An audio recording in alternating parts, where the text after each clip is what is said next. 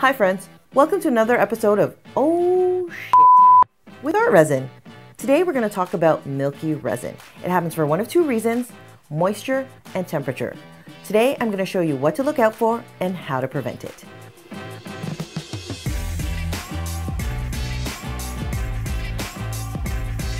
So here we have some resin. It's not at optimal temperature. It's basically cold, like that cold bitch he left me for.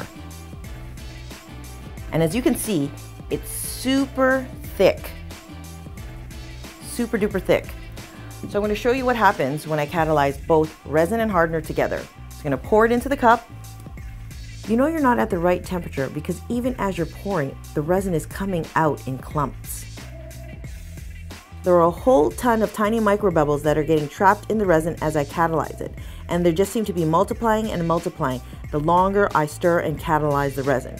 And that's what gives you the milky look and texture to the resin. So now I'm going to pour this resin onto the piece. And as I'm pouring it, there's still tons of tiny micro bubbles that are still trapped into the resin. So I'm going to try and take the torch and do my best to try and pop all the bubbles out.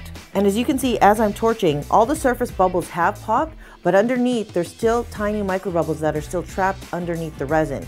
At the end of the day, torching may remove most of the bubbles, but there is a chance your piece may cure with tiny micro bubbles underneath the surface because the resin was not at optimal working temperature. Oh my God, my eyes are watering. My God. Another reason why your resin might go milky is because moisture has come in contact with the resin. So you want to make sure the environment that you're working in is as moisture-free as possible and that your mixing utensils and your vessel are absolutely dry and pristine.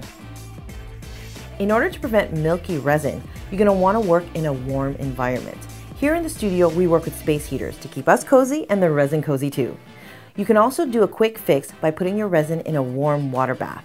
Ideal working temperature for art resin is between 72 and 77 degrees Fahrenheit or 22 to 25 degrees Celsius. It's basically room temperature. As you can see, this doesn't have that milky look and texture to it.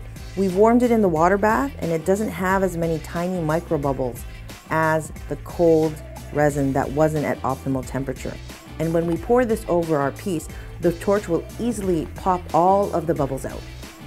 So basically, if you take the time to make sure that your resin is at optimal working temperature and you're working in a moisture-free environment, you're not going to get milky resin, people.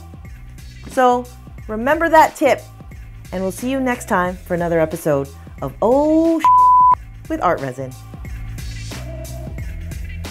Stay tuned for our next installment of our Oh Shit series to help you with all of your screw-ups when using ArtResin.